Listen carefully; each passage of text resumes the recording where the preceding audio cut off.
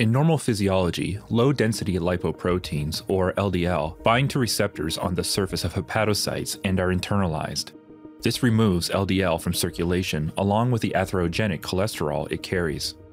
The receptor then recycles back to the surface of the hepatocyte to clear more LDL. PCSK9 is a protein secreted by hepatocytes that can also bind to the receptor, but this causes the receptor to be destroyed when it is internalized.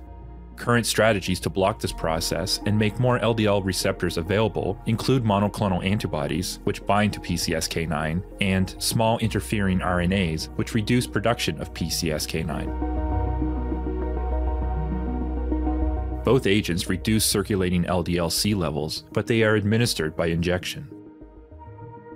Small molecules can be taken orally.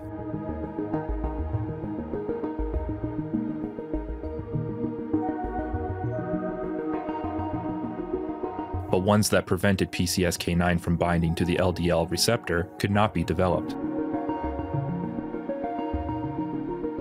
Recently, a macrocyclic peptide was developed that can block the interaction between PCSK9 and the LDL receptor. This new PCSK9 inhibitor is taken orally and reduces LDL-C levels to a degree similar to current injectables.